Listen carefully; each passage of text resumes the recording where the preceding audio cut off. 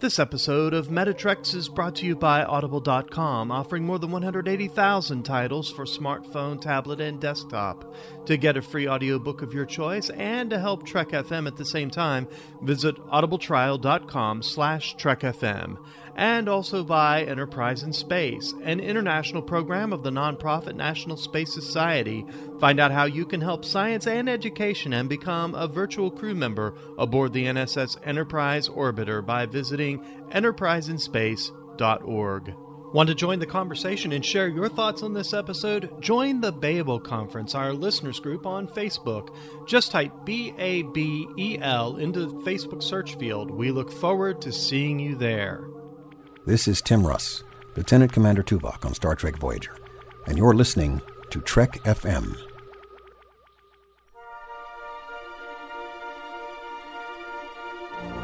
There's no greater challenge than the study of philosophy. My philosophy is that there is room for all philosophies on this station.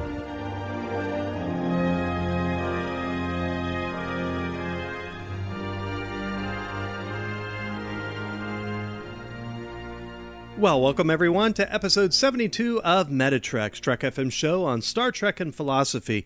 My name is Mike Morrison, and with me, as always, is my esteemed co-host, Zachary Fruehling. Today, we'll be discussing our thoughts on essential Trek philosophy from the second season of Star Trek Enterprise. Zachary, how are you doing today? I'm doing great, although I was getting a little lonely up there in the catwalk while you were out on vacation last week. Well, that's just getting you back for all that time I spent on that transport to Canamar. Well, Zachary, I have to say I'm really excited about this because I am admittedly the Enterprise wonk of the two of us. And anytime I get to talk about Enterprise, I'm excited, and I'm excited. This is Season 2 of Star Trek Enterprise. We're going to be talking about our essential picks from the season. I think this is going to be a lot of fun.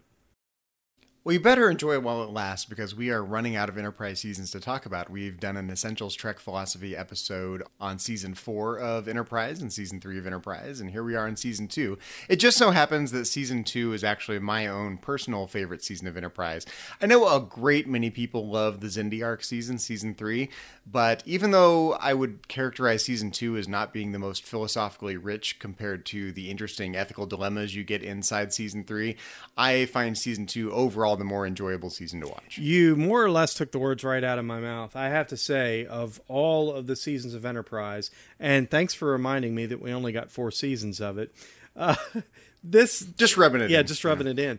This season is my favorite season of Enterprise, and one of my favorite seasons of Star Trek altogether. I think that they really come out of season 1 super strong. Everybody, you talked about the Xindi arc, but I think, and this is just based on what I see in discussions on the boards out there, as I talk to other fans, it seems like there's a great appreciation for Season 4, probably more so than even Season 3 with the Xindi arc. Because Season 3, it's hit or miss. I mean, you either love the Xindi arc or you hate it. I really don't talk to a lot of people that are kind of on the fence with that. But then we get into Season 4, and that's the Manny Kodo season, and you get a lot of the tie-ins to other iterations of Star Trek. This is where they bring the Orions in, and there's just some of these things that tie into the overall narrative of Star Trek, and a lot of people love it. And Manny Kodo's a genius, and I'm not taking that away from him. But I have to say to Brandon Braga and the rest of his team who did seasons 1 and 2, this stuff is genius, and Season 2 in particular is just incredibly entertaining. But Zachary, I have to admit that, like you, I don't find it the most philosophically rich group of episodes in Star Trek. Season 2 is insanely entertaining, and I love the episodic feel of it. I think the writing in these episodes were great. The acting was great. The stories that they tell are fantastic. But they touch on nuances here, and they pull a little bit of this idea in, but they really don't explore anything philosophically, that at least in terms of deep, rich storytelling, that where they really explore. There's nothing really metaphysical about it. There's no real deep conundrums or interesting tie-ins to really anything philosophical, just little bits and pieces here and there. So that made putting an essential list together very difficult.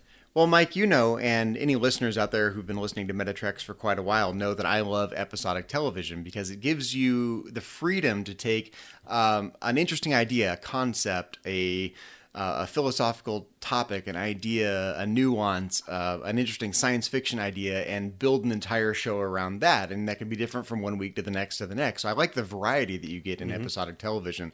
And seasons 1 and 2 of Enterprise are highly episodic. And I'm a huge fan, and you know this, I'm a huge fan of what we've collectively started to call Brannon Braga's weird stuff. Mm-hmm. And this season of Enterprise is so rich and full of fun, interesting, weird science fiction concepts and just weird stuff they encounter bebopping around the galaxy. It's a fun season of Star Trek because everything is so new and different. And that's what's so fun about it. I mean, you're right. You hit the nail on the head. They're just kind of bebopping around out there, and week to week we get a different story. They visit a different place. They meet a different species. They have a different experience, and I love that about the second season. And again, I'll say it once more. I think that these are some of the best episodes of Star Trek available. I mean, there are some really, really good episodes of Star Trek. So I say this to our listeners out there that maybe aren't real fans of Enterprise. I just say give it another chance and go back and watch these first 2 seasons. I think they're the strongest inaugural 2 seasons of a Star Trek series out there. And and again, this is my opinion. Take it for what it's worth.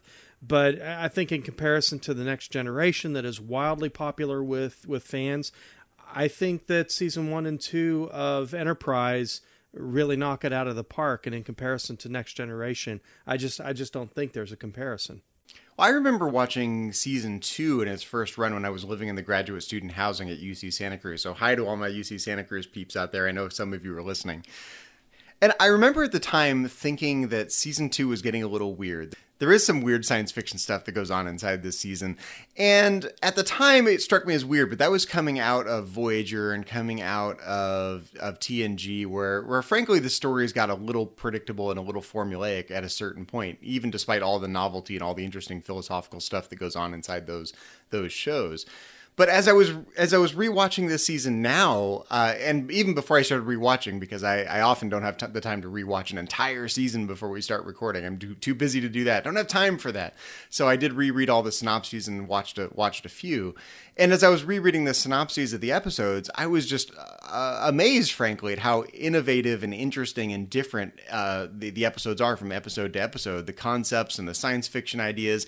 And the goal, I think, wasn't necessarily to be philosophically rich and deep and interesting. I think you get some well-developed philosophical storylines in the later seasons that we've talked about already on previous episodes of Essential Trek Philosophy here on Metatreks. But I do think the goal was to introduce novelty. And you have to remember that the goal of Enterprise was to set the clock back 100 years when everything in the galaxy was brand new and, to be more like the original series, stepping out into the unknown. And, for all we know, there are wonders that we can't fathom out there in the universe. And Enterprise was trying to capture some of that wonder and novelty. That every time you bump into something new, there's an unexpected delight or thing to be afraid of, or an adventure, or something unexpected you have to deal with. And it was just such novelty from episode to episode. And frankly, at the time, I just thought it was a bit much. Like, wow, this is like really crazy and weird from episode to episode. But now that I'm older, I think I appreciate what they were going for, and I've come to appreciate it. Indeed. Well said. We want to remind our listeners how our Essential Trek philosophy goes. So, Zachary, what we've done, we have taken each iteration of Star Trek. We're going in backwards order, so we've worked our way backwards now to Season 2 of Enterprise. And again, working our way backwards, we have selected episodes of each season that we feel are particularly rich philosophically. And each of us, you and I, have compiled lists, and we haven't shared our list, so I don't know what's on your list. You don't know what's on my list. We're going to talk about these episodes, not in any particular depth in any way, but we're going to touch on what we find interesting about them philosophically. And at the end of the episode today, we will share our complete list of Essential Trek Philosophy from Season 2 of Enterprise.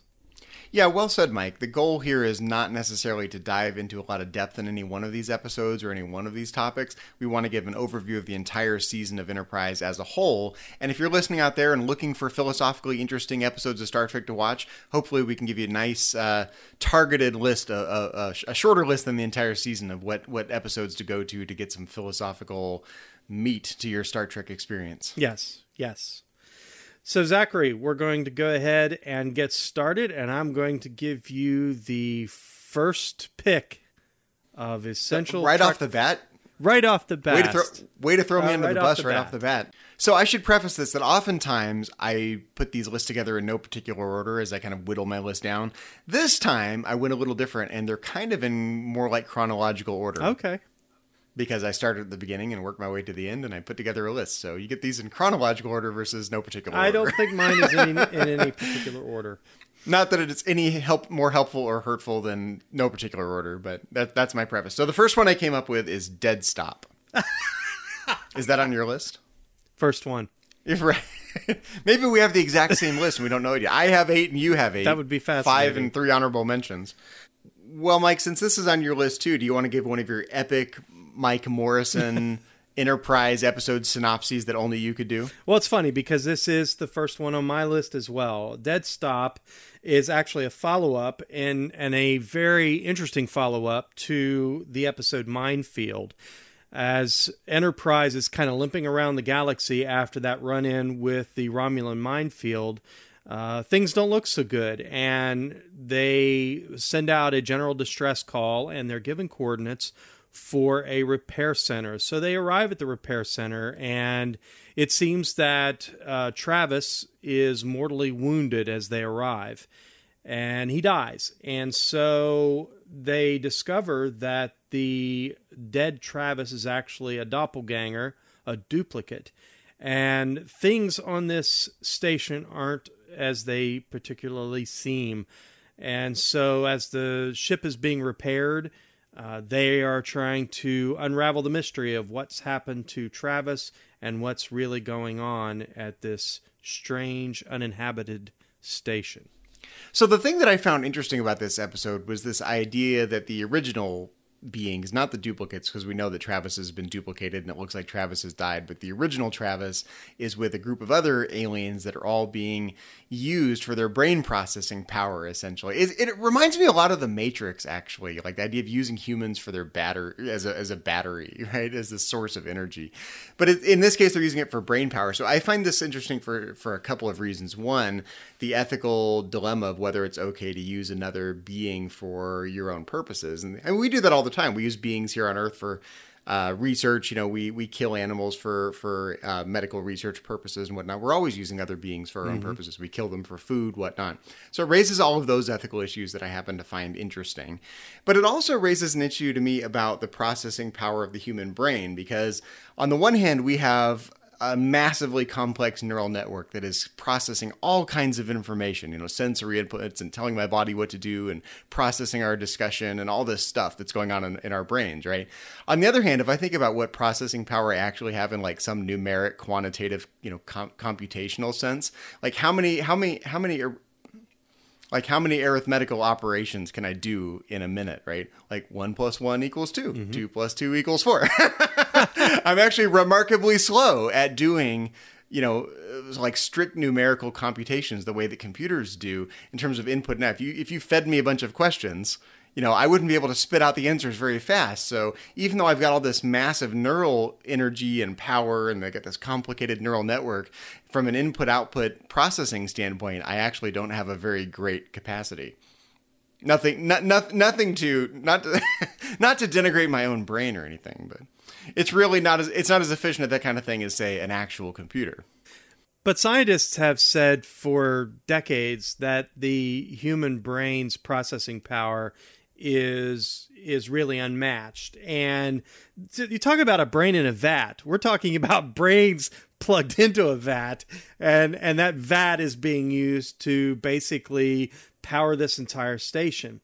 And when they arrive, the Enterprise is given a list of things that they can present as payment.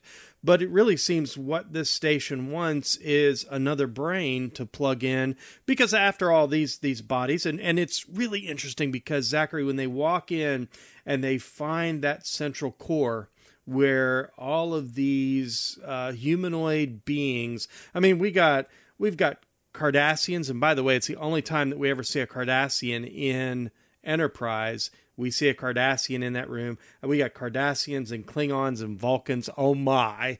And they are all plugged in to this machine. It's such a dystopian kind of scene that they've put together in there, and their brains are being used, and they eventually wear out and have to be replaced, and that's what's happened here. So you do have this interesting ethical dilemma. Is it okay to use people for your own purposes?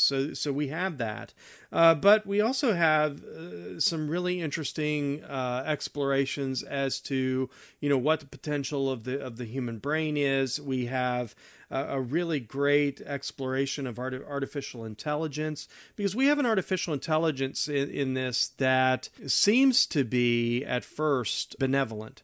And then as we go through the episode, this artificial intelligence seems to become more malevolent rather than benevolent. And I will say the Roxanne Dawson, who famously plays B'Elanna Torres in Voyager, she directed this episode, and she is the creepy voice of this artificial intelligence. I will say, as far as some interesting... She got to play a creepy computer voice on Voyager. Yeah, this too. Isn't the first time she's done it, and done it well. So a couple other interesting little pieces of trivia. They actually reused an exocomp from Star Trek The Next Generation. I hope it got all the pay that's coming to it. Yeah, because here they introduce some really interesting technology that we see commonly in The Next Generation, in Voyager, and Deep Space Nine, but you're seeing it really for the first time. Replicators and things of this sort, the medical technology. Malcolm is still nursing an injury from the previous episode, Minefield, where a spire had gone through his leg, and it's an exocomp. They basically took an exocomp, they made a couple of modifications to it, and they actually used it as a medical droid in some ways to regenerate his leg. They also used the artificial intelligence character from the Voyager episode Think Tank. That was actually the central core processor for this station. So a couple interesting little pieces of trivia, but really, really great exploration. That brain in a vat thing, and the processing power of the brain, artificial intelligence, and again, that ethical problem that you have with, is it okay to use people for your own purposes? This is a really great episode philosophically.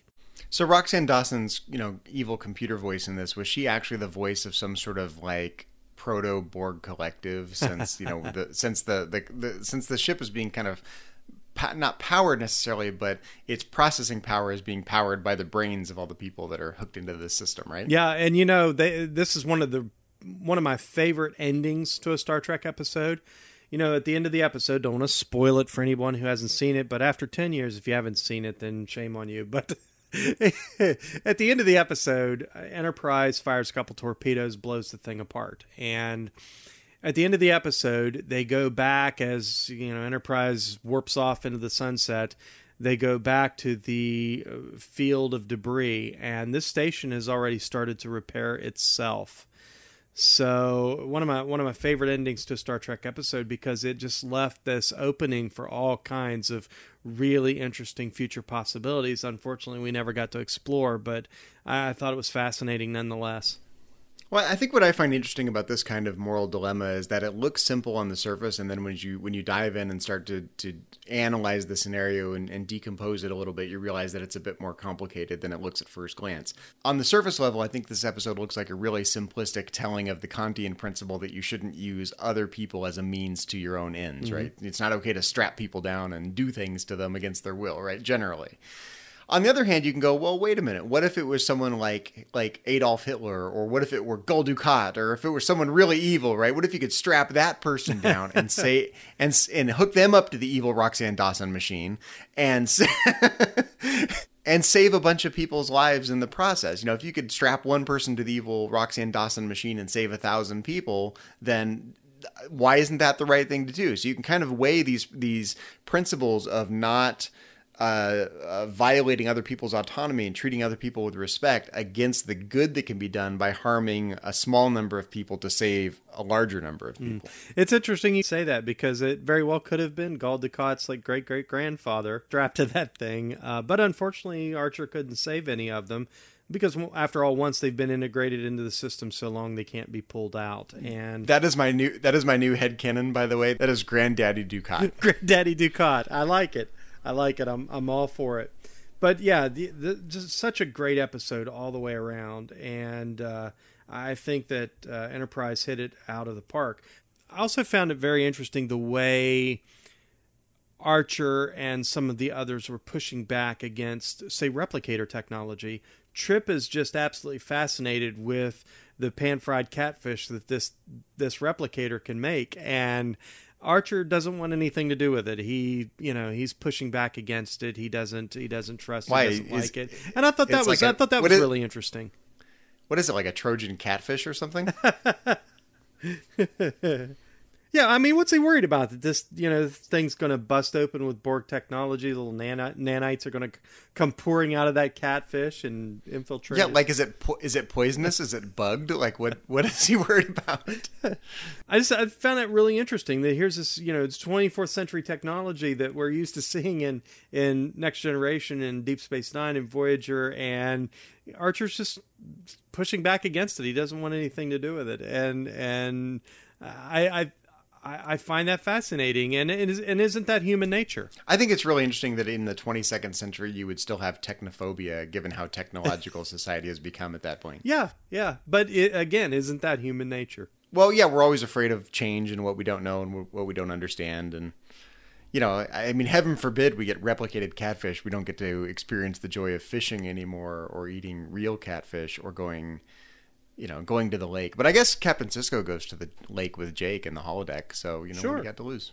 There's nothing to lose. Nothing to lose. We'll still go fishing, even if it's replicated pan-fried catfish. So Zachary, as I said, Dead Stop was number 1 on my list. And again, my list is in no particular order. My next episode on my list of Essential Trek Philosophy is the episode Stigma. That is episode 14 of season 2. We get to meet Phlox's wife, Feasel. And what an interesting gal she is. This episode, for me, really explores a lot of interesting philosophical themes. First of all, we are introducing into this narrative the idea of alternate morality. Feasel is interested in Trip. Trip is freaking out the whole episode because he's worried that, Phlox is going to find out and be upset with him. And, she's a married woman and he's a perfect gentleman. Trip's always famous for saying, "I was a perfect gentleman, Captain. I was a perfect gentleman."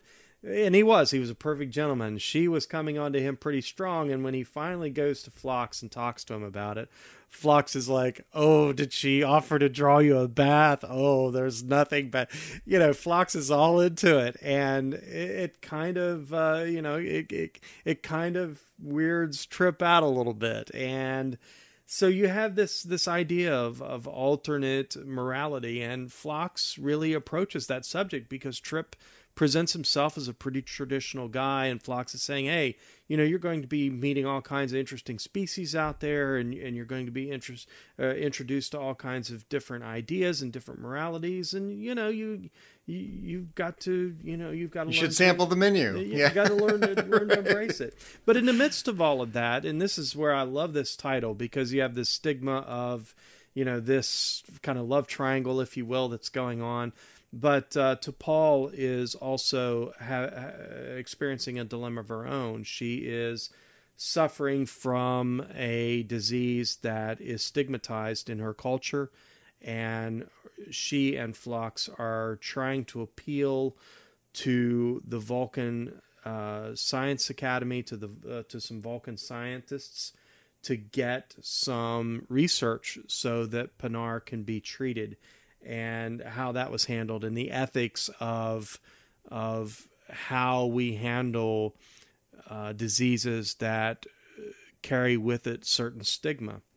And this is obviously a nod to the ongoing fight against AIDS that, again, in the 1990s and early 2000s, and still today, it carries a stigma. And we don't hear as much about it today as we did in the late 80s, early 90s, and into the early 2000s. But certainly that was kind of the underlying theme, that Pinar kind of represented in this episode. And I found it fascinating the way that they dealt with it, and I think that they really approached it in an interesting way. Philosophically, it's challenging because we realized that one of the doctors possessed the ability to mind meld, and he was keeping it a secret and had to come out, in order to get to her the information she needed so that Dr. Phlox could treat her. It's a great episode, a lot of interesting things going on in it. So there's a lot going on in this episode. You can kind of, I think, divide this episode into two different portions. Mm-hmm. The first portion being this bit about alternative lifestyles, alternative moralities. And I have a question for you about this. Do you just... dramatically, do you think Trip's kind of down-home, folksy kind of demeanor in talking about this helps or hurts this episode's message about those things? Because he kind of has this golly gee, you don't sleep with another man's wife kind of, you don't let another man's wife draw you a bath kind of that's not what we did back on the farm kind of approach to things. I'm not sure that really helps get the message across because he comes across as massively simplistic for the 22nd century. Zachary, honestly, it didn't bother me at all. And I think part of the appeal of Star Trek is that they have a way of really appealing broadly and presenting attitudes and ideas that are current in a way that is futuristic. I think that there will be people, at least in my opinion, I think in the 22nd, even 23rd, 24th century, I think there'll be people who still hold to what we would maybe label traditional morality. I think Trip is somewhat of a traditional guy. He presents himself in that way, and I don't think it hurt the episode at all, because I think what it does is it challenges people really on both sides. I mean, I could say it challenges people who hold fast to traditional morality, but I think it also can challenge, because there was a challenge there to Phlox as well. And, that idea. And at the end of the episode, he and Feasel kind of laugh between themselves at Trip's, trepidation over this innuendo. His trepidation. Trip's trepidation. His trepidation. His trepidation. They're kind of, sharing a laugh about it. And, but the reality is, I think it challenges their own ideas as well, that they have to stop and say, hey, that there are people in the galaxy who don't share our morality. They couple. They don't have these complex marital relationships where for the Denobulans it's every Denobulan man has 3 wives and every Denobulan woman has 3 husbands, and what an interesting, it's all very complicated kind of mess that is. But that's a complicated social network. It's a complicated social network, and so I think it's a challenge to Phlox as well to look at another species and say, okay, they've got their thing, and it works for Trip. He's a one woman man. Well, I think there's something to this notion that Phlox and his wife, one of his wives, kind of have this chuckle at Trip, like, he's a dinosaur, he doesn't get it, isn't that human morality cute? But there's something to that, because if you look at the history of our own country, maybe world by extension, but thinking kind of narrowly in our country, you can tell a story of the United States in terms of a progression of increased rights for different groups of people, from the civil rights movement to women being able to vote and to sexual rights and whatnot. That is a trajectory, right? Granting progressively more rights to a greater number of people that were excluded in one way or another.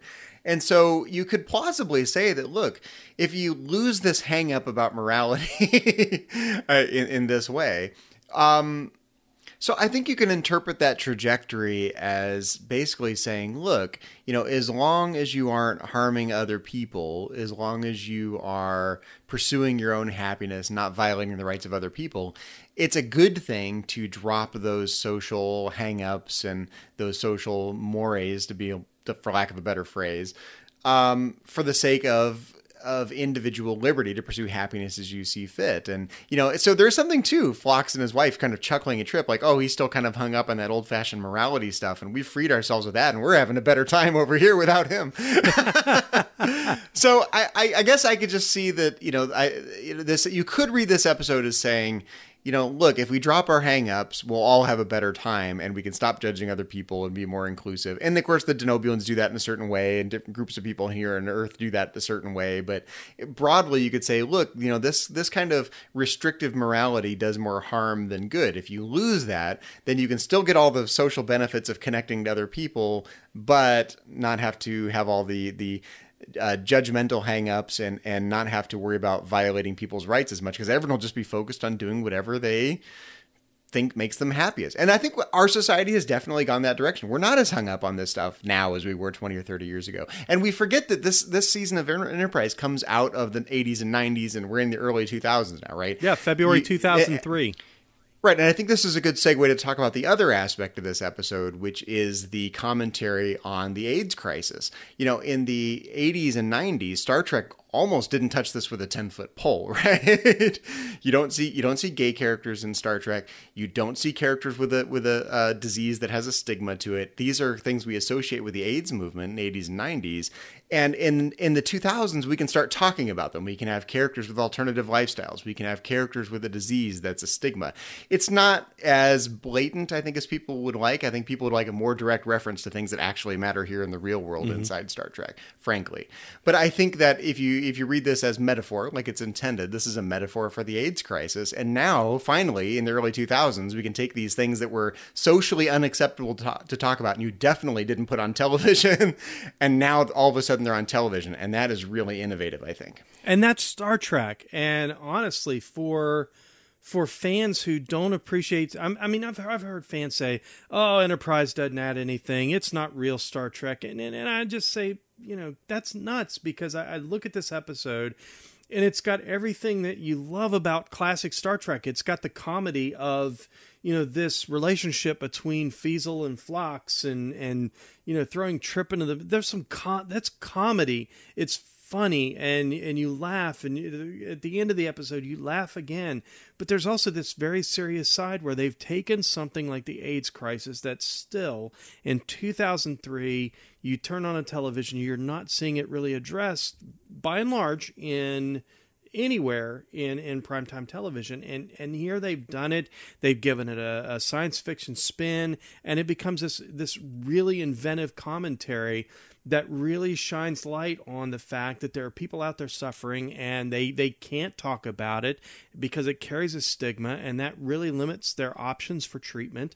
And they did it brilliantly. And again, I just got to say, Brandon Braga, I hope you listen to our program. This is genius, and I don't think you get the credit that you deserve for what you and your team brought into Star Trek in season 1 and season 2 of Enterprise.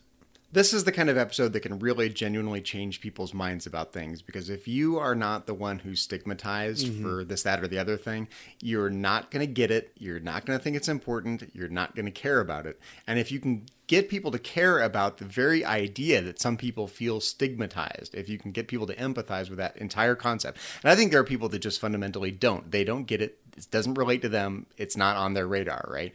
But if all of a sudden you can get someone being compassionate or empathetic to a character, a fictional character, that is analogous for people here in the real world, ideally that would breed more compassion for other people here in the real world. It's that simple. So next on my list is, you're going to laugh, A Night in Sickbay.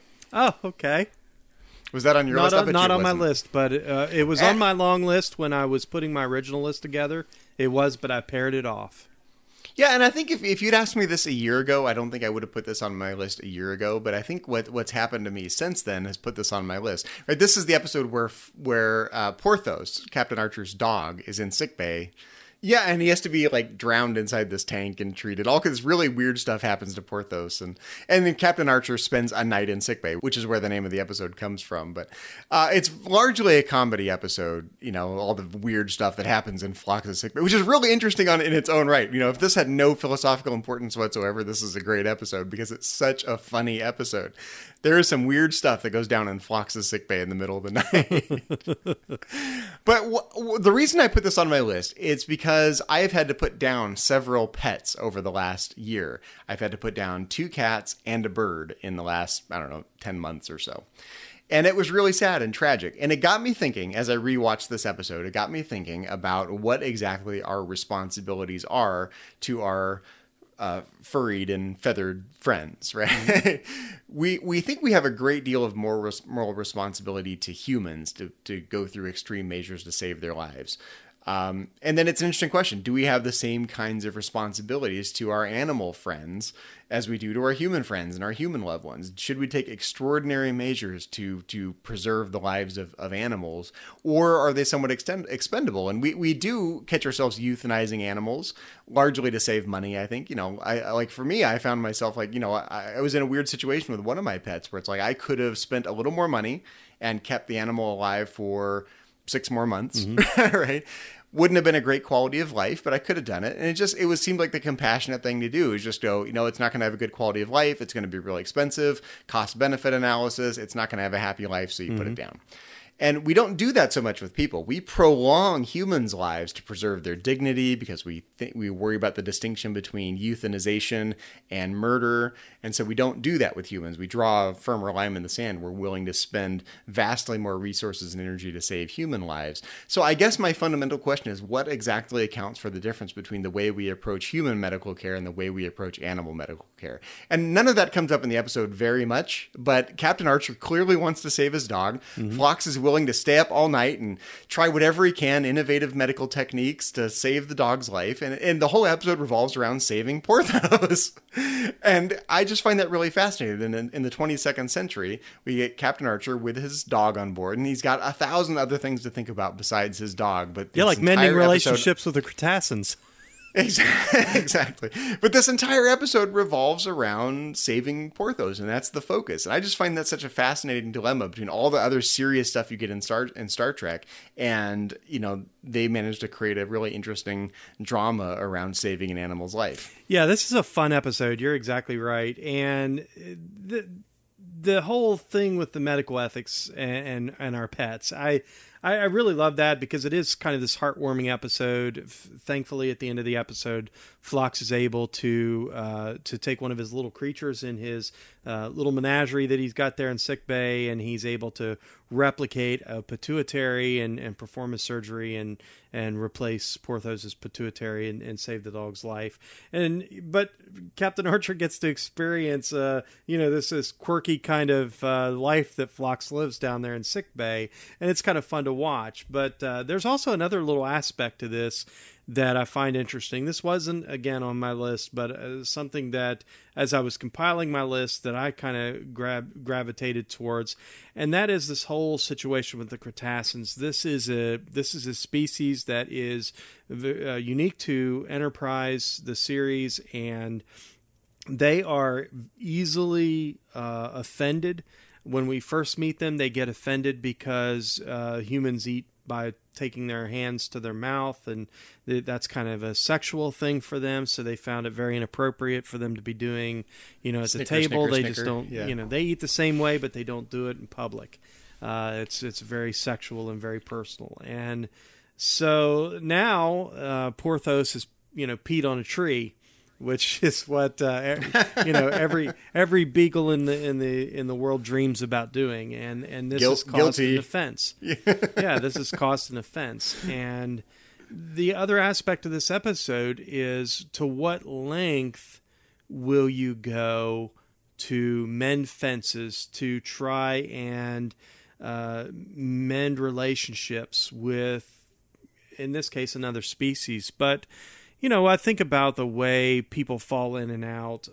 So we social media people get offended and they unfriend each other and you kind of forget about it and you move on, and you might have a gripe session around the water cooler the next day about how you got unfriended and the whole drama of what's going on there. But I really found it interesting that Captain Archer was willing, in the midst of all of what was going on with Porthos, his dear best friend, he was willing to do whatever it took to mend relationships with the Cretaceans, and the lengths that he went to do that. And at the end of the episode, we get to see the result of that, and it's a bit extreme.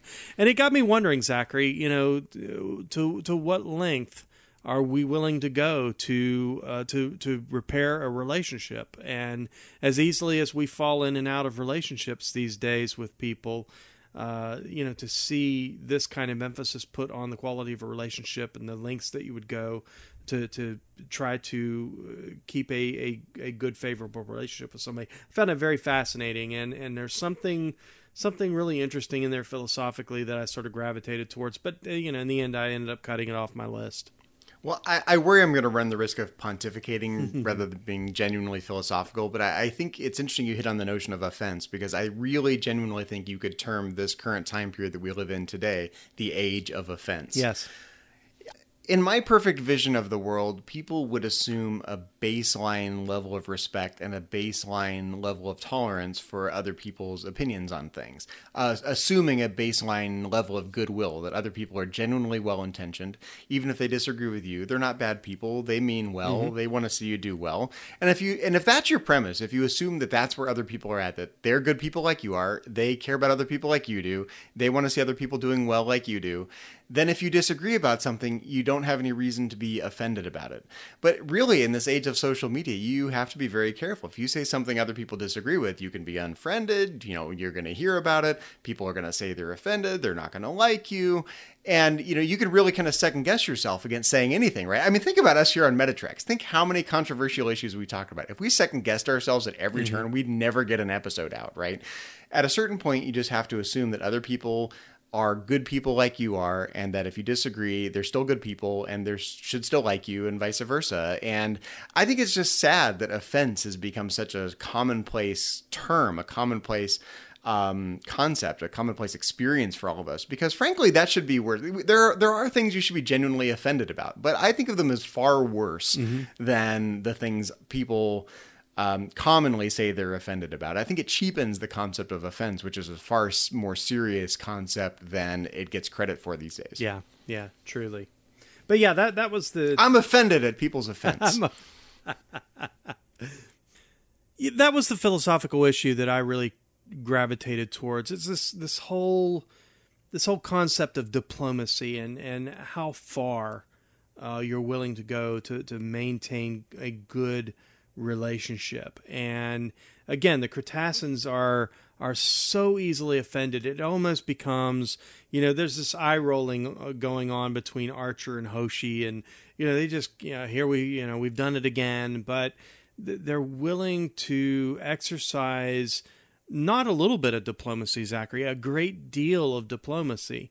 And again, I really find that fascinating to see that kind of played out in our own world. I mean, we're struggling as a nation here in the United States with the relationships that we have with other countries. Some of them have been our allies for decades, and those relationships are being strained. And I just find this as interesting now as it was when it first aired in 2003.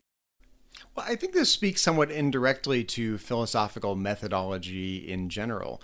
When you are reading someone else's philosophical work, or when you're having a philosophical conversation or a debate with someone, it's commonplace to invoke what we call the principle of charity.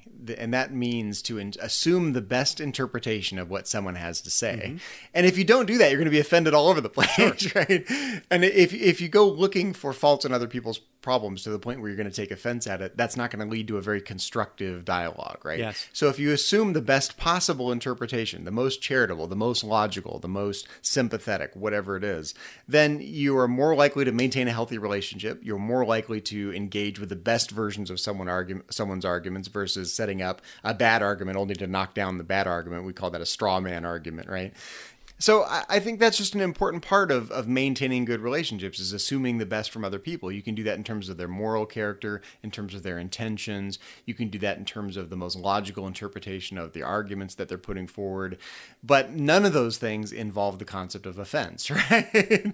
So offense, I think, really does philosophical dialogue a disservice, because when you take offense, you're kind of removing yourself from the discussion. Like, oh, I'm not going to have this discussion anymore because I'm offended at what you had to say and I don't want to listen to it anymore, right? If that's not your approach, if you approach things by saying, I disagree with you, but I know you're a good guy, so I'm going to listen to what you have to say. I'm going to assume you meant something slightly better than you actually said, and then I'm going to respond to that, and then you can kind of move the dialogue forward a bit. But if you assume the worst of people, or if you're always taking offense, then you're not going to, that will just not lead to a productive philosophical dialogue. It won't lead to a productive relationship either, right? If you want healthy relationships, you have to assume the best of people, and if you want healthy philosophical dialogue, you have to assume the best of other people's arguments. I just know that I've been inspired. I think from now on, anytime somebody offends me, I think they need to get bare-chested, speak Cretacean, and be careful who you ask that. Cut up a tree, cut up a tree, and lay it in a very artistic way in front of me as they recite Cretacean poetry. I'm just going to put that out there. The next time somebody offends me, that's going to be my expectation. What I love about the end of this episode is, you're right, this is very Star Trek-y, right? Captain Archer is willing to go to somewhat extreme measures to repair the relationship. And here in the real world, we don't do that. And I personally definitely don't do that. If someone is on my bad side, they're out. and it's very difficult for someone to work their way back in if they're already on the out with me. And my wife is the same way. She always says, when I'm done, I'm done. Yeah, I'm first of all, I'm too busy. I don't have time to think about it more than that. And fundamentally, I just don't think of that as a virtue. So if that's how people want to approach life, that's fine, but I don't have time for it. So I'm not willing to go the extra measure. And that's a personal admission that I'm not living up to the Star Trek standard. Right? In a perfect world, right, I would go out of my way to repair relationships that have been damaged. Bare-chested and speak Cretacean. You got to learn Cretacean overnight while your in dog's having surgery. Here in the real world, I'm like, Travis, set course to the next planet and engage at Warp 5. I'm out of here. I wish I was more like Captain Archer in this regard, honestly, because I do care about other people and I do care about relationships, but we're all busy. We're all pulled in different directions these days, and you can only maintain so many good, healthy relationships anyway. So, Zachary, you had A Night in Sick Bay on your list. Next on my list is the episode Cogenitor. This is from Season 2, Episode 22. And there's a few things going on here. First of all, one of the handful of times that we really get to see the negative consequences of interfering in the affairs of another culture. We don't always really see that in the Star Trek universe. So, the Star Trek is by and large very positive, and at the end of the episodes, most of the time, the consequences are usually good, and everything turns out, and the Enterprise warps off to the next place, hopeful and optimistic. But this episode really ends on a tough note, and Trip has interfered in the life of a humanoid who is considered to be in a lesser class. This particular alien species requires 3 sexes to procreate. Brannon Braga's weird stuff. But I relate to this episode on a lot of levels, and I'm going to get extremely personal here, but I really want to explain why this episode really speaks to me. First of all, again, we see the negative consequences of interference, and I think it's important to see that portrayed in the Star Trek universe, because sometimes when you interfere in another country or a war or a relationship, whatever it may be. It may be something small, it may be something large. There is a possibility of negative overall consequences, a negative outcome. And we don't see that very often in the Star Trek universe. This is one of those times when Trip sets out to do something very positive, and that is simply to present the opportunity for this cogenitor, this third sex person in this society to expand their boundaries, its boundaries, to learn to read, to explore the universe around it. And in so doing, he causes this person to long for something that it can't have in its society, and the despair that overtakes this person causes it to commit suicide at the end of the episode. And it's a very heavy episode. But I want to say that one of the reasons why this episode really speaks to me is many, many years ago, my wife and I had been married for about 4 years when we finally decided that we wanted to have children. And so we, like any other couple, we started trying. And after 4 years, we weren't getting anywhere. And so we went to a physician. We each went. I went to a urologist. She went to a gynecologist, and go through a battery of tests, only to find out that there are some roadblocks there to conceiving a child, albeit not impossible. You're saying another humanoid had the enzyme you needed? No, but but it seemed that way. But I will say to kind of save breath here, 4 years of treatment for this, going through for myself because the problem was on my end. I went through some experimental treatments to try and improve things, and we still didn't have a child. And I will say that during that period of time, and we're talking about the mid to late 1990s, early 2000s, in my inner circle of friends, and this is going to sound strange, I know, to some people, but there were folks who were not very supportive of our decisions to go through testing and treatment, and friends that we had known for years that weren't very supportive, that felt I'll just leave it in God's hands. If God wants you to have a child, you have a child. And we sought treatment, and we lost friends over this, and it was a very sad time, because again we felt that we wanted to pursue alternate means to try to conceive a child. And for me, that was an alternate treatment. That was an experimental treatment. It did not immediately produce results. We went through several procedures to try to conceive while I was undergoing treatment, and I spent a lot of money and 4 years of our life and no baby. Funny thing, Zachary. The rest of the story is after we quit. A month later, completely without help, we conceived our beautiful daughter Hannah, that just turned 15 last month. So this episode hits me on a really personal level. No, we didn't need an enzyme from a third party, but I wasn't quite the story. It was a slightly different story than I thought you were going with that. But but this hits me on a very personal level, and there were people around us who didn't understand what we were going through, and that's okay, by the way. But there were a lot of people who tried to interfere and tried to invoke their own personal opinions and their own ideas and their own morality and their own, theology, and just didn't really understand our situation and what we were going through. I think this is somewhat related to the discussion we were having about a night in sickbay, because one thing I've learned, and I think you've probably learned it, and everyone learns this in their own way, is that you can't control other people's reactions, right? Some people are going to be offended, and you can't do anything about that, right?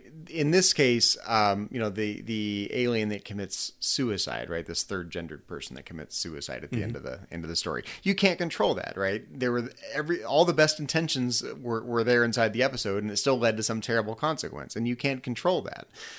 You talked about, friends of yours that didn't understand what you were going through. You can't control other people's reactions, right?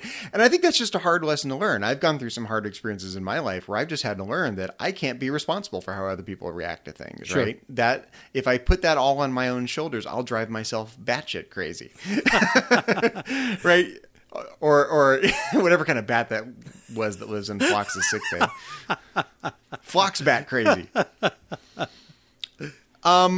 And I think that's a hard lesson to learn. And I think, having been an educator, I experienced this where you have all the best intentions. Students come into your classroom and you try to help them, see a different way they could be and think about things they haven't thought about before and see possibilities for themselves that they didn't see. And what's good for them, right?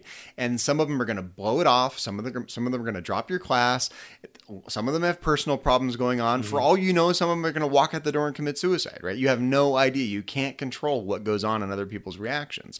And there's a sense in which you just have to be a little detached from those things where you go, I'm a terrible person at being detached. I get really invested in things, too much so where I really do drive myself crazy when I'm really invested in something because but I've had to learn that detachment is actually like a better strategy. that if you try to worry about that, you'll put yourself in your own headspace and won't be able to kind of function normally because you just can't control them. People's reactions are radically unpredictable. And so are consequences. And even though we try our best to lead to good consequences, we try our best to lead to good outcomes that we can predict. Humans and humanoids, by extension, are kind of unpredictable, and you can't control that. And it's sad because you kind of go, man, I wish I could make the situation better. Or I wish I could lead to a better outcome. Or I wish I could prevent whatever. And sometimes you just fundamentally can't. And if you obsess over the powerlessness of that, you will forget that you'll ruin the good things about your own life. Yeah. I think so. That's I feel like I'm more pontificating than actually being philosophical in this episode. But I think that's a good lesson to take away from this, that consequences are genuinely unpredictable, that the best of intentions can lead to really bad consequences. And if you let that stop you from trying to do good things, you'll never do anything good. Yeah, and I think it can be argued in this episode that Trip's intentions were good. And certainly he felt that he was doing the right thing. In fact, he says to Archer as much. He says to Archer, I was just trying to do what you would do. And Archer calls him to task on that comment, because Archer's saying, well, I wouldn't do that. Well, I think it could be argued that from Trip's perspective, that might have been something that Archer would have done to try and enrich the life of this cogenitor. So Trip's actions, I think, were noble in his in his own mind, his own heart. He really felt he was doing something very noble, very very right for this person. But the consequences were negative, and isn't that just life? And when I think about these kind of ethical dilemmas, and that's what this really boils down to. And even in my own life, there were people who said some things that were really kind of horrible when you think about it, very, very, very heartless in ways, or at least seemingly heartless. And I think when I look back on those comments and those experiences that I had, I think that people were well-meaning, and for the most part, and I think they meant well, but unfortunately, they weren't going through what I was going through. They didn't understand the situation that we were in, and really today there's still somewhat of a stigma attached to infertility, and it's something that people don't talk about a great deal, even though there are a myriad of solutions out there for people. Just talking and getting the facts and getting the information is still very difficult because people don't talk about it, and it's very it's one of those things that you have in hush-hush conversations. And this episode is very related to stigma. I mean, sure, absolutely, there's kind of a theme of alternative lifestyles and gender bending, and yes. this comes up a couple times in this season. Yeah. And TNG kind of did a spin on this as well. So it's not the first time really that Star Trek has kind of tackled these things. Well, you said something really interesting that I mean, a little bit ago we talked about the principle of charity, that it's good to assume the best of other people. Absolutely. And you said, for the most part, people meant well, even if they said some really hurtful things and didn't act very well. And I think I've had to learn, again, through some hard experiences, that there are people that really do mean well, but are still toxic. Yes. and are not worth being around because they will poison, the good things in life. So, I've had to kind of, detach myself from poisonous people and poisonous environments sometimes. And that's hard because I do care about people. And I do sort of have this Star Trek-y optimistic view that you can kind of repair all the broken things and put it all back together and it'll all be one happy federation again. Yeah. Right. But in reality, I've had to learn that, people generally mean well, principle of charity, but they're still toxic and not good for me to be around. So don't put myself in that bad situation again. So was this on your list? It was, although for a slightly different reason. I think, this episode tries to also give some commentary on the notion that there's an entirely different class of people that are viewed as having a different set of abilities. And I think we do tend to compartmentalize and segregate and view people through different lenses, and we don't tend to see each other as much as equals as we should, right? We tend to categorize people and label them and, project things onto them. And that's going on in this episode. This is a humanoid person that has all the same abilities as the other humanoids in the episode, but that person doesn't view itself, because it's a third gender, yes, as having those abilities, is not viewed by other people as having those abilities. And to try to get everyone on the level playing field of that egalitarian view, where everyone is viewed as having the same potential, is an ideal that does not really come to fruition in this episode, and sadly doesn't come to fruition here in the real world. So that's kind of why it's on my list. More of a commentary on this notion that we can sadly sometimes categorize other people and not view them as having the same potential we do. So Zachary, by my count, Dead Stop, Stigma, A Night in Sick Bay, Cogenitor, 4 picks. 3 of those were on my list. Dead Stop, Stigma, and Cogenitor. The only one that wasn't on mine was A Night in Sick Bay. So it seems to me that you have another pick to share. Yeah, so the next on my list is Marauders. Okay. That's one of my honorable mentions. Okay, if you remember, that's the episode where the good crew of the Enterprise has to kind of intervene to protect this. I think they're mining something. I forget what they're mining. Deuterium. Protect these... The deuterium, thank you, to protect the deuterium miners from the intervention of these Klingons that are coming in and stealing their stuff and wreaking havoc and generally making for a bad quality of life. And I put this on the list not because it's like deeply philosophical, but I might put it in the category of like wisdom lessons, like Proverbs from the Old Testament or something, right? There's a really good lesson here, I think, which is that if you want to earn respect, the way you do that is to roll your sleeves up and get down in the trenches with people, help them solve a problem, and really be there to sort of fight alongside them and be a companion. And oftentimes, and it's very easy to do this in Star Trek. They could have just taken the deuterium and said, "So long, thanks, we're out of here." And Captain Archer would have been well within his rights to not get involved at all, right? But what he does is get involved, and he actually ends up earning friendship and mutual respect and a relationship with these people, all because he and the rest of his crew rolled up their sleeves, got their hands dirty, moved the stuff around to psych the Klingons out and, fight with the Klingons, essentially. And that's how you earn respect with people. Whatever, and I think this is something that's also very easy to forget about people. Everyone is fighting a battle inside. You don't know what it is. They've got something they're struggling with, something they're worried about, whatever. And the way you build relationships with those people is to actually get involved and get down in the trenches. And too often, I'm totally guilty of this, along the lines of what I just said, I totally check out sometimes.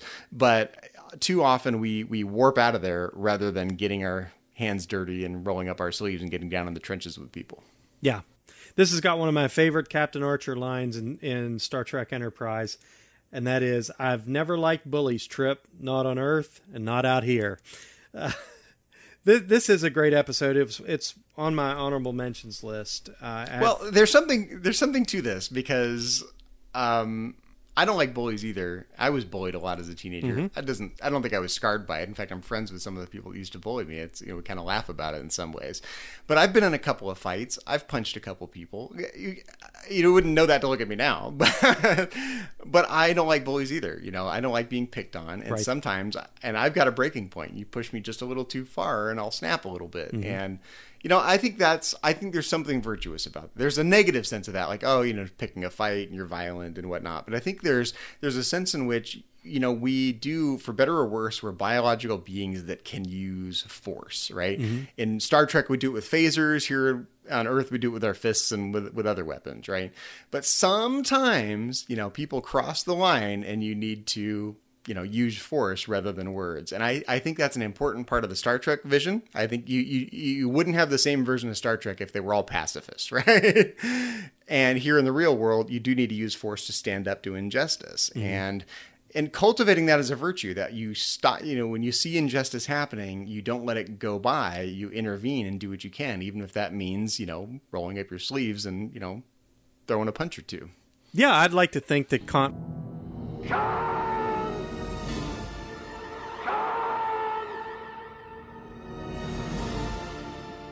would have rolled his sleeves up and thrown a punch or two.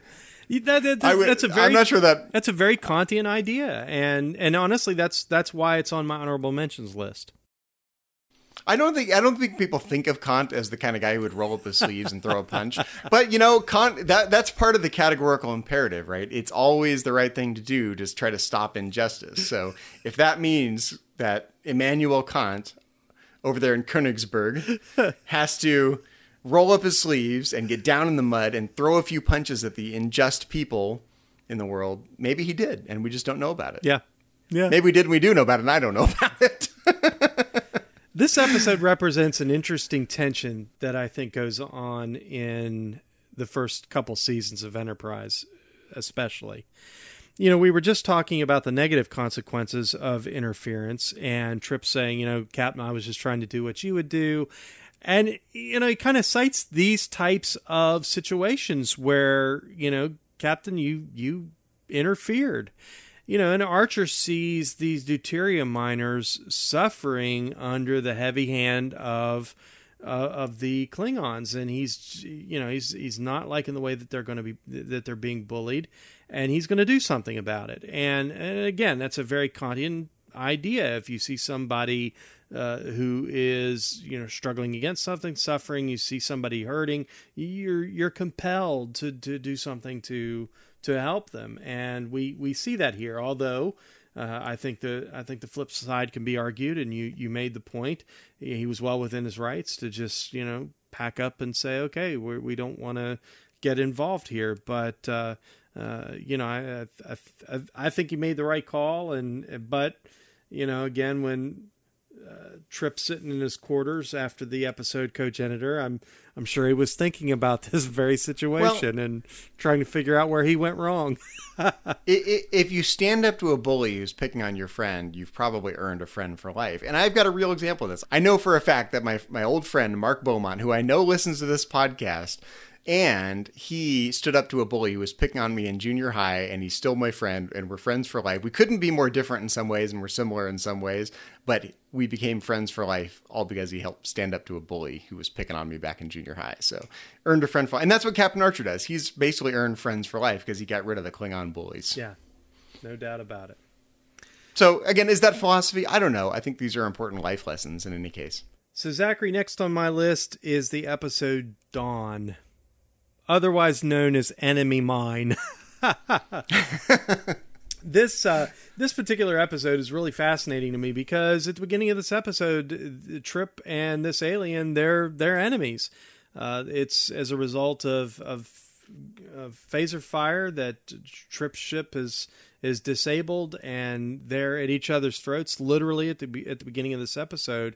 And in their mutual suffering and their mutual difficulties, they find common ground and they forge a bond. And at the end of the episode, as the alien is walking out of sick bay, he says that he's sorry that he shot Trip down, and he's glad that they survived, and it was really satisfying. Trip didn't have to raise the alien's baby named Zombies. Great reference there. If you haven't seen Enemy Mine, yes, that's your home. If you haven't seen it, that's a great movie. And Dennis Quaid and Lou Gossett Jr., fantastic movie. With Jeffrey Combs playing zombies. The part of Zombies played by Jeffrey Combs. Yes. So nothing. I really don't have a lot to say about this other than I really have an appreciation philosophically for this idea of two enemies experiencing the same difficulties and finding common ground.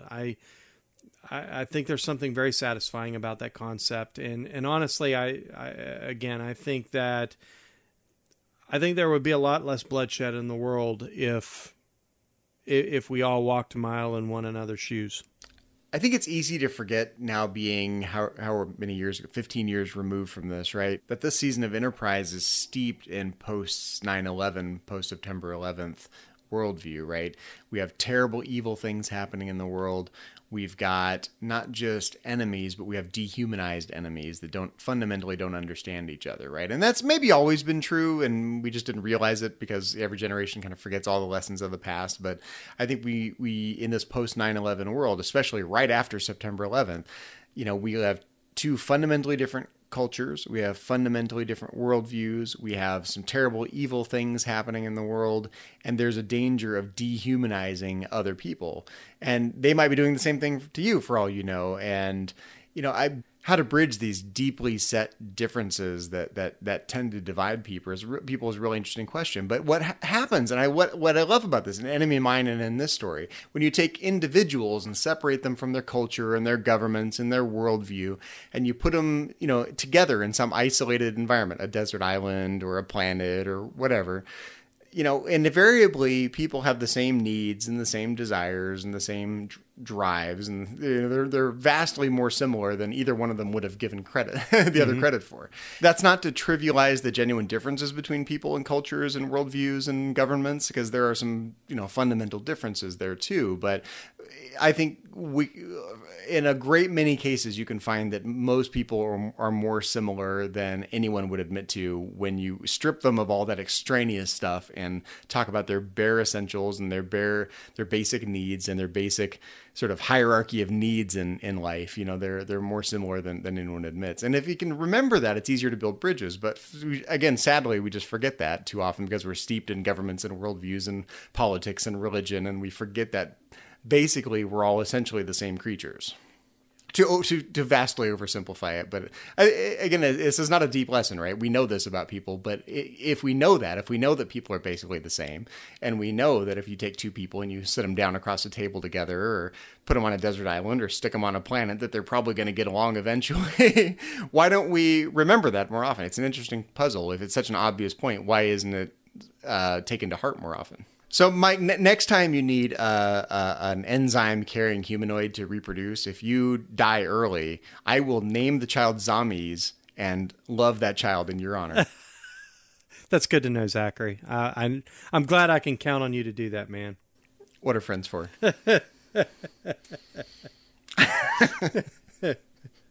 So, Zachary, what's next on your list? So, I actually have The Crossing. I love that episode. And if you remember, The Crossing is the episode where these non-corporeal aliens start to possess the crew of the Enterprise. Mm-hmm. And they're kind of doing it out of self-preservation. They're worried about the destruction of their own ship, and they're kind of trying to survive. And that's a really interesting question. When you're faced with your own demise, to what extent can you... In fact, it's very similar to the issue we were talking about in Dead Stop, which is to what extent do you have the right or the license to use other people as a means to your own ends? Ordinarily, we think it's not okay to do that. It's not okay to use other people and strap them down or take over their bodies or any of this weird stuff you see inside Star Trek. But when you're faced with your own demise, you could take the Hobbesian point of view, which is that we're all back in the state of nature and that we have no rights and morality doesn't apply. And if it's me versus you, then I have every right to try to preserve my own life, even if that means sacrificing yours. And I think this episode kind of takes an interesting take on that these non-corporeal aliens are faced with their own demise. And yeah, they're doing things seemingly evil things like taking over other people's bodies and possessing them, violating all these Kantian principles of not using other people. But they're faced with their own demise, and you could argue that it's an us versus them scenario, and they're fully justified in doing that. This is actually the last one on my list, apart from my honorable mention, Zachary. And you have a better synopsis than I do. You're so much better at that. For me, the whole thing is this really interesting exploration of the nature of consciousness, because at the beginning of the episode, it was this kind of this fascinating experience that they were having as Trip's body's taken over, his consciousness wisps away, and he's kind of out there in the universe. He's everywhere all at the same time. He's back on Earth in Florida, and he's having these experiences, and he's seeing the universe from a different perspective. And we realize at the end of the episode that it's a very malevolent thing that's happening here. They're really just checking these people out to make sure that they're compatible, and they're going to try to take over their bodies, and this is how they're going to get off that prison ship. And I just find it really interesting the way that they were able to exchange consciousness, and it raises all kinds of interesting questions. There's this kind of dualism thing that's going on here. The separation of consciousness and body that I found very interesting. Well, I think it's interesting that when philosophers are talking about dualism, like Cartesian dualism, that the mind is a disembodied, non-corporeal substance that's different from our bodies or from our brains or anything else that's made of matter. If you take that literally, that our minds are literally not made of matter, not located in space and time, as Descartes would put it.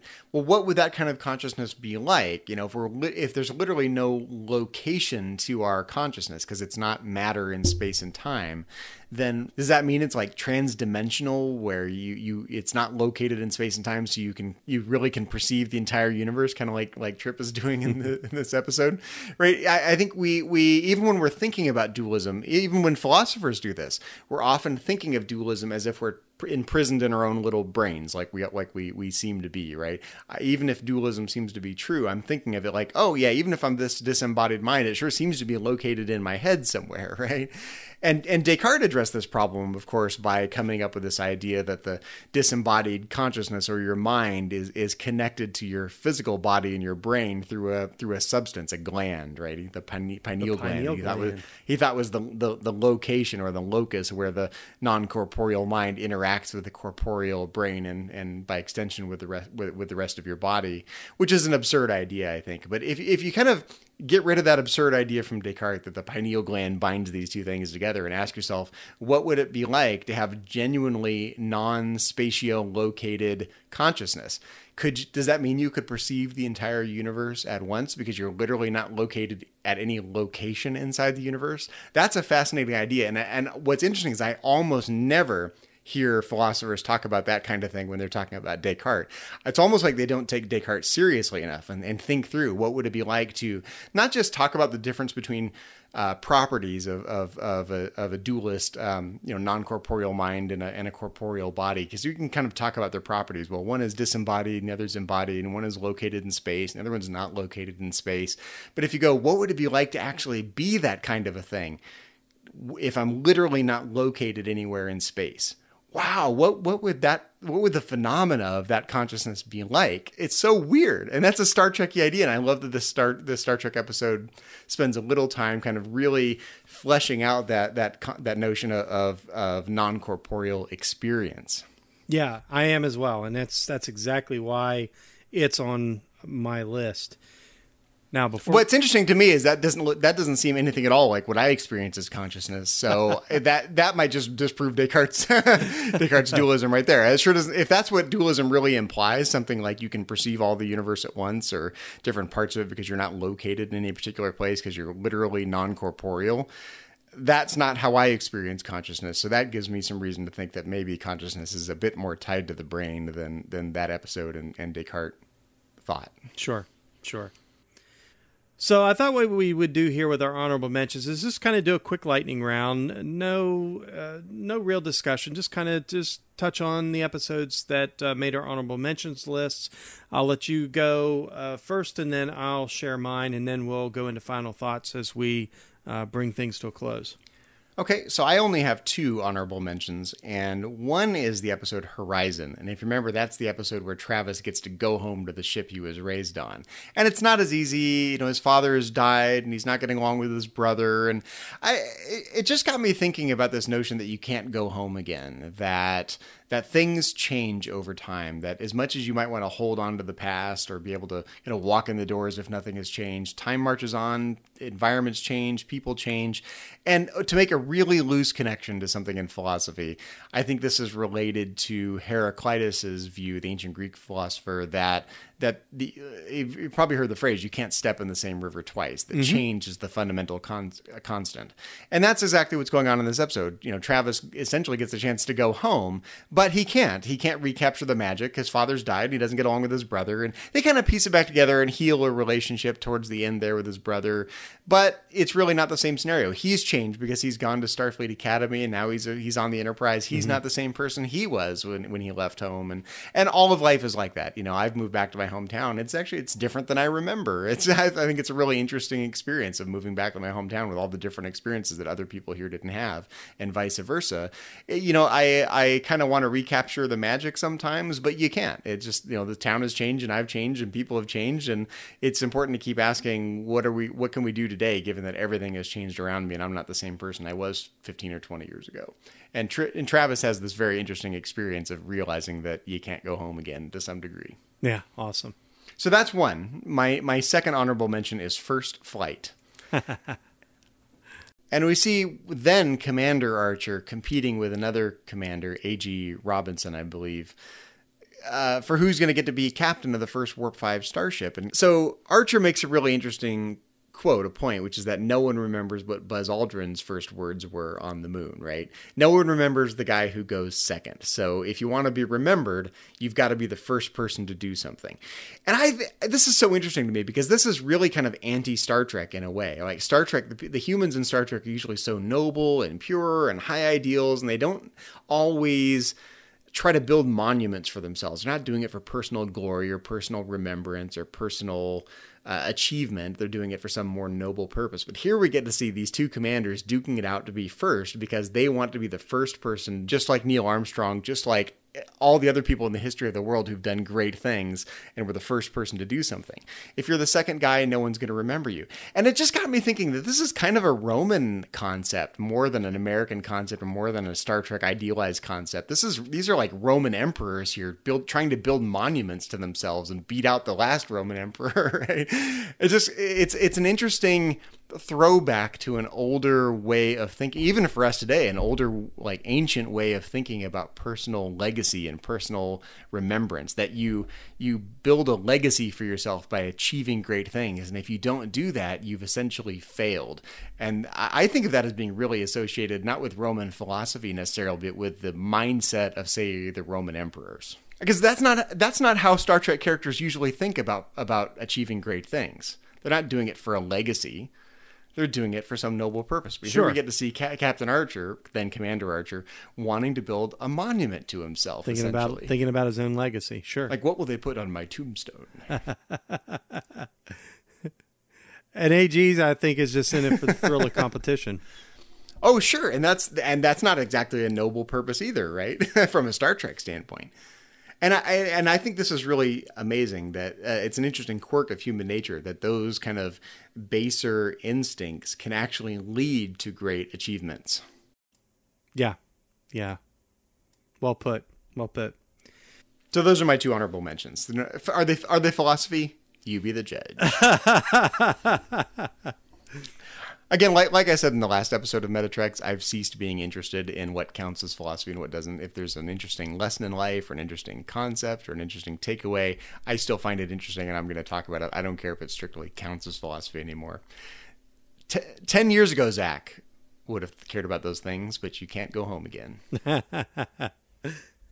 Well, Zachary, I've got a few honorable mentions. I mentioned already that Marauders was on my honorable mentions list. I had a few honorable mentions. Minefield is on my honorable mentions list. That is the first part of sort of a two-part thing that they had with Dead Stop. Minefield was the episode preceding Dead Stop, in which the Enterprise found itself in a Romulan minefield. And what I find really interesting about this, and again, it didn't make my main list because I didn't think it was particularly deep, but what I found fascinating is that there's this whole idea of the needs of the many outweighing the needs of the few, and it's funny because it's Malcolm who is kind of wrestling with that, and he goes out there to disengage this mine from the hull of the ship, and he goes out there realizing that, you know, it's going to be a dangerous mission, but when the spire goes through his leg, he's willing to sacrifice his life, and he's kind of making the case with Captain Archer, you know, why he needs to be the one to die, you know, to save Enterprise. And I think there's something really interesting. It's just this little nugget about, you know, how far are we willing to go to help the people around. You know, I think about the relationship that I have with my wife. I'd die for her. I'd die for my daughter, you know, and I think about our, you know, and I know we have a lot of listeners who have served in the military. Those men and women who put on that uniform, no matter what branch of service that they're in, they do so fully invested in the idea that they may be called upon to make the ultimate sacrifice for freedom, for their country. And I admire that tremendously. And there's something really noble about that. And Malcolm, even though to some degree I find him a fatalist, I think it's just a little bit. Just a little bit. He's just a little bit of a fatalist. I admired that quality in him, that he's going out there and he realizes that, you know, this may cost me my life, but I'm going to do it for the ship. I've never seen a character quite like Malcolm before. He's totally willing to go down in flames in a blaze of glory for some noble purpose, but like draw attention to it. It's like, oh no, goodbye, cruel world. It's been nice knowing you. I'm doing it for you.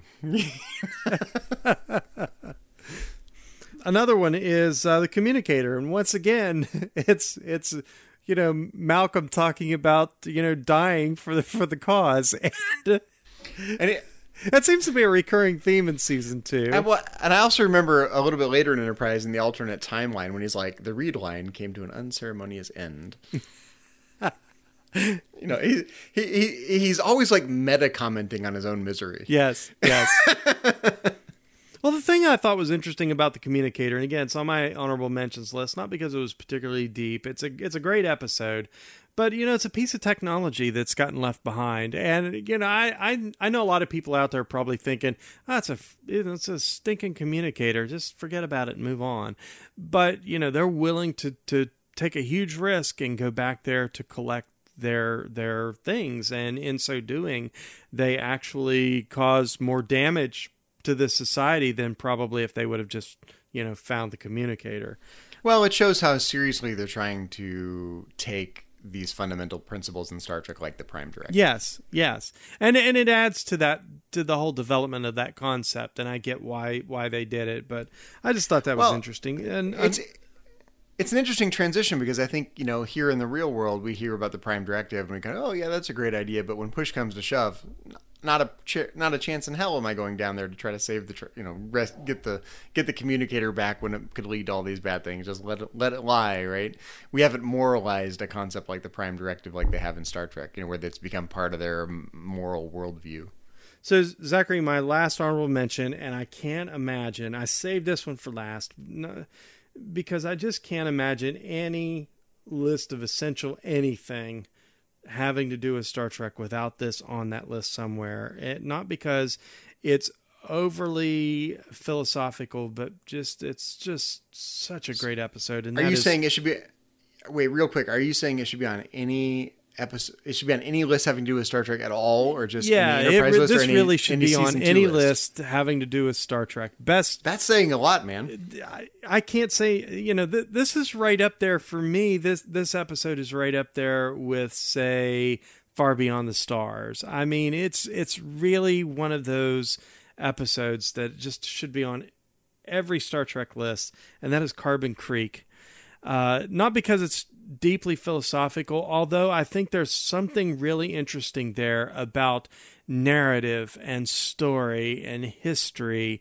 I mean, she's telling a story, which I think there's something very deep about the way we tell stories and share narratives. And this story that she's telling is really screwing up Archer and Trip's idea of how history unfolded as it pertains to First Contact. She tells a story of her grandmother being marooned on Earth for a period of time, many years before the actual First Contact occurred with Zefram Cochrane and the flight of the Phoenix.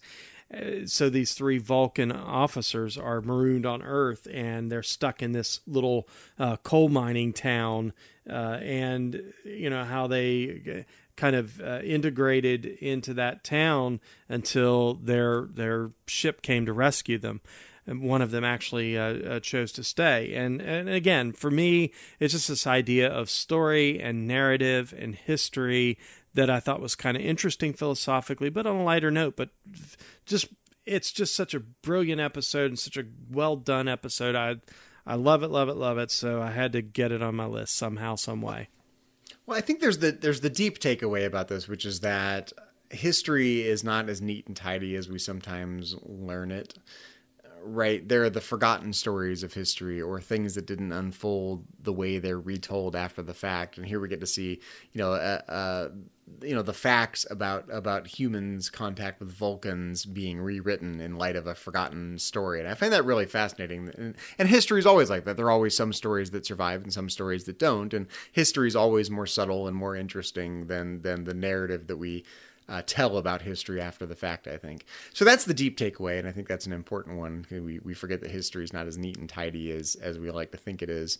The not so deep takeaway that I really enjoy from this episode is seeing that Vulcans can envy humans sometimes. We don't often see that in Star Trek. Mm-hmm. We see humans kind of maybe envying Vulcans for being more logical, more rational. We see Vulcans kind of looking down on humans for being too emotional, but we don't often see Vulcans embracing the chaotic nature of humans. Like, I love that there's a Vulcan that just wants to sit and watch I Love Lucy in this episode. Like, he's really embraced what it's like to be human. He's like, these people are really nice and it's kind of pleasant here and this is okay. I'm going to watch I Love Lucy now. Why are you worried about all this stuff trying to get home? And, just embrace where you are. This is where we are now and who we are. We might as well try to fit in, Yes. And what's interesting is that's logical for the Vulcan. Like, here we are. He's stoic. This is who we are now. We're going to live on this planet maybe for the rest of our lives. We might as well embrace it. And that is logical from the Vulcan standpoint. But, really deep down inside, he just wants to watch I Love Lucy. And Zachary, we learn something very important as it pertains to our own history. And that is that we have T'Pol's grandmother to thank for Velcro. Velcro is actually a Vulcan invention. So, yeah. Yeah, I had to put Carbon Creek on my list. Actually, T'Pol's grandmother was in Romy and Michelle's high school reunion. She invented Post-it notes. So, Zachary, a quick recap, and then we'll go to final thoughts. Our essentials list: Dead Stop, Stigma, A Night in Sickbay, Cogenitor, Marauders, Dawn, The Crossing, Horizon, First Flight, Minefield, and The Communicator. And that, listeners, is Essential Trek Philosophy from Season 2 of Enterprise. And that's a great list. And that list right there is why I love Season 2 of Enterprise. It's a really great list. Yeah, 11 episodes. And again, there's so many great episodes in here. I mean, Vanishing Point, Shockwave, The Seventh. I mean, there's some really great episodes of Star Trek in here. It didn't really make it anywhere on these essentials lists, but they're just great episodes of Star Trek. You just can't go wrong with the second season of Enterprise. Well, like I said at the beginning of the show, fundamentally, I don't think this is the deepest season of Star Trek from a philosophy standpoint, but you can't live by bread alone. Sometimes, like the Vulcan inside Carbon Creek, you just want to sit down and watch Star Trek, or I Love Lucy, as the case may be.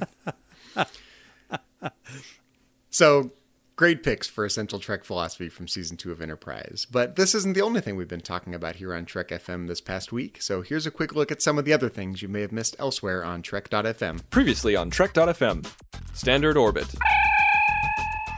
That is part of the Guardian guarding forever. I guess he does a pretty bad job guarding forever. If he might just jump right through and ruin history. But yeah, that is kind of a strange thing that the Guardian has no gate. The Orb. What's at the heart of jazz?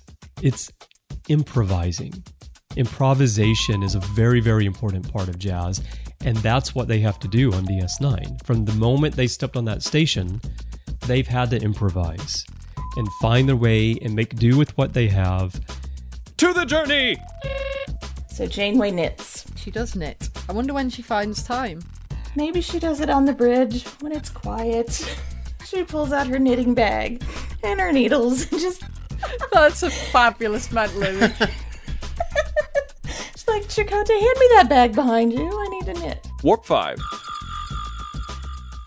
I don't know. I think given the story, given the place in the overall story of Enterprise and everything like that, I mean, they weren't really hardcore into the killing of people yet, That didn't come until season 3, And that's what else is happening on Trek.fm. Check out all of these shows and join the conversation about your favorite corner of the Star Trek universe and beyond. You'll find us wherever you get your podcasts. If you're an Apple user, be sure to hit the subscribe button in Apple Podcasts on the iPhone, iPad, or Apple TV, or the desktop iTunes app to get the latest episodes as soon as they are published. And please leave us a star rating and a written review. If you're not an Apple user, we've got you covered as well. You can find our shows on Google Play Music, Stitcher, TuneIn, Spreaker, SoundCloud, Windows Phone, and most third-party podcast apps, and you can stream and download the MP3 file from our website or grab the RSS link. Well, we'd love to hear your thoughts on today's show, and there are many ways for you to reach out to us. The best place to join in the larger conversation with us is in the Babel Conference, our listeners-only discussion group on Facebook. Just type Babel, that's B-A-B-E-L, into the search field on Facebook, and it should come right up. If you'd like to send us an email, you can use the form on our website at trek.fm/contact. Just choose Message to a Trek FM Show and select Metatreks. That will come right to us. You can also find the network on Twitter at TrekFM and on Facebook at facebook.com/TrekFM. Well, Mike, when you're not busy trying to decide if your pan-fried catfish is replicated, where can our listeners find you on the Trek FM network and around the interwebs these days? Well, Zachary, I am most active on Facebook. That's where you can find me usually. Certainly around the Babel Conference. I love talking Star Trek and philosophy with our listeners there. On Twitter, my Twitter handle is @CMichael1701. I'm more active on Twitter than I used to be. Occasionally on Instagram, that's CMichael1701. And if you'd like to read my blog about my journey to publish my novel and a little bit about life, you can catch that at cmichael1701.wordpress.com. And Zachary, when you're not rolling up your sleeves and throwing a few punches, where can our listeners find you around Trek FM and on the interwebs? Well, you can find me elsewhere on Trek.fm as co-host of To the Journey, Trek FM's dedicated Voyager podcast, along with my two co-hosts there, Kay Shaw and Suzanne Williamson. You can also find me in several recent episodes of The Ready Room, Trek FM's flagship podcast. You can find me on Twitter under the handle @ZacharyFruling, and you can find me on Facebook in the Babel Conference if you'd like to talk about Star Trek and philosophy with me there. Well, if you'd like to help us keep all of our shows coming to you each week, you can become a patron of the network through Patreon. Visit patreon.com/TrekFM, that's patreon.com/TrekFM to get all the details. Perks include early access to episodes, exclusive content, producer credits, and many more, all available through our special patrons website, Patron Zone. It requires a great deal of money to produce, host, and distribute these podcasts each month. We really appreciate any support you can give us, and we hope you'll join the team. Again, you'll find all the details at patreon.com/TrekFM.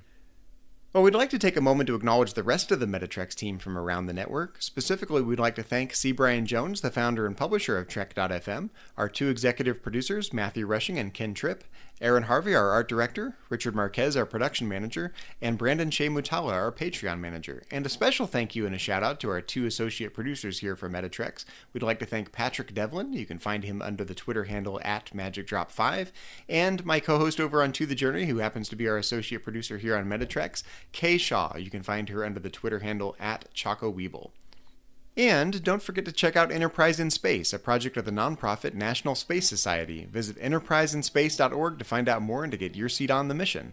Also check out audible.com, offering more than 180,000 titles for your desktop or mobile device. To get a free audiobook of your choice, visit audibletrial.com/Trek.fm. Well, everyone, thanks for listening to Metatreks, a Star Trek philosophy podcast. Until next time, when we will once again boldly go where no philosophers have gone before.